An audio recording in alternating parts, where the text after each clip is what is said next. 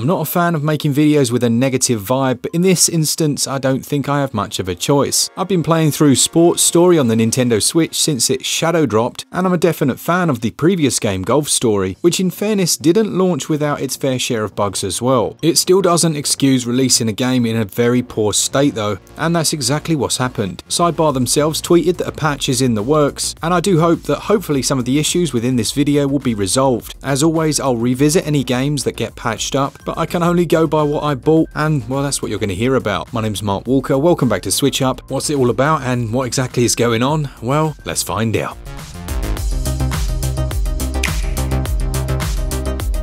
So let's start out at the beginning then. Golf Story was released back in 2017. It had a few issues when it launched, but it saw a lot of patchwork and it's now in a very good state and is actually currently on sale. A game that I would highly recommend. Sports Story is something we've been waiting for a long time, but Sidebar Games are only a small team, and understandably it takes time, especially when you go and take your original formula and try and expand it in every direction. Sports Story then sees a small island with several different academies. They range from golf to a tennis academy. You can play football, squash, as well as lots of different mini games that are dotted throughout the experience. Now on paper this sounds incredible, with the whole thing being tied together with a narrative that's sometimes a little sloppy but never fails to make you chuckle. The writing is excellent, and much to my wife's disappointment is one of those games that will make you laugh out loud in the dead of night when you're playing on your Switch. The gameplay then still has the core golf mechanics. You can whip out your clubs at any time, and you can use those to hit certain bonus items which will give you cash,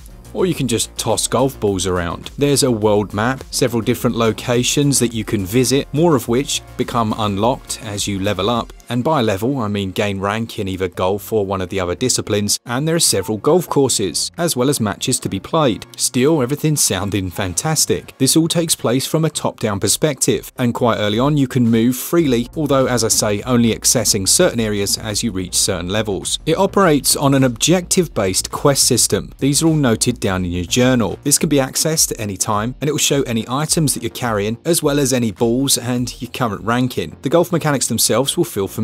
Once you've chosen your angle, direction, ball type, and hit the button, you're good to go. At the bottom of the screen, you're shown this, essentially allowing you to time your shots by stopping it in this area and then this one. All very simplistic and straightforward, and it should work flawlessly. But the performance. Now, while it targets 60 frames per second, Sports Story currently stutters anywhere from 60 all the way down to 30, with entirely random stutters taking place, which will throw your shots off and have you frustratingly missing things that you otherwise would have achieved. Now, these same mechanics are applied to several of the mini games, and it can make what would be a light-hearted fun experience turn into a frustrating one. In Golf Story, objectives were quite straightforward, but generally you knew where you were going next. That's not the case in Sports Story. There is no map, there's no waypoint system, and you will find yourself many times scratching your head as to where to go next or how to get there. Again, that's something that can be done quite well, and it gives the feeling of exploration. A typical example would be the tennis academy. It will tell you to go to the blue tennis court. Where exactly is that? Well, you won't know that until you've spent a good bit of time running aimlessly around in what feels like a maze. Why not have a few signposts up telling you where to go next, or even an arrow just pointing you in the general direction? If you want to maintain that feeling of exploration, then put a map on the wall so that you can have a look, learn the areas. Heck, you could even draw it out on a piece of paper, and then you'd know where you were going next. It might sound like a really small issue, but when you're constantly being asked to go to different locations of the map and having not a blindest bit of idea where you're going next, it really does get frustrating. So some form of navigation, as I say, even something on the wall would be perfect. Some of the quest ideas are really nice. Things like hitting a smoky ball to get rid of some bees, or taking on the course pro at the long drive competition. They're fun and enjoyable little side activities, but then others rely far too heavily on fetch questing, running from one point to the other collecting pieces of litter, only to have to do the exact same thing with books. And don't get me started on when you finally get that fishing rod, and even those fetch quests I can look past. They make sense, at least I kind of know what I'm supposed to do, but then there are the glitches. At the moment, lots of the quests you're given will either automatically fail you, or they'll automatically pass. You might kick a ball into a net for it not to log your score, but then suddenly say you've won. And then we get onto some more issues with core mechanics. Now, it uses a tennis game mechanic that's not dissimilar to some classic Mario Tennis or others, but there seems seems to be very little control of the direction of the ball. And when you have to hit a certain number of targets in a set time and you're wrestling to actually change the direction of this ball, it feels more like luck when you finally achieve it, which it shouldn't do. Aside from golf, it feels like most of the sports aren't quite finished yet. Tennis balls will bounce off the back wall only for the other player to keep hitting them and the game carries on. You think you've won a point and then it will give that point to them. The BMX, I had an issue where I couldn't actually pedal, and it's no joke to say you're looking at about a 50% glitch ratio of the systems that are here. Items that you need for side quests will disappear. They won't respawn if you have to try again. The indicator to show whether you've completed missions will completely disappear, and you might find yourself either soft or hard locked in several different areas in the game. Now, I understand that these things are not easy, and I understand it's a very small team, and I appreciate that they've put out a message and they're working on it, and I absolutely will revisit the title. But then we get onto the crashes. Now, for Nintendo to showcase a game that has crashed on me no less than 6 times now, it's really not a good look. I've been playing predominantly in handheld mode,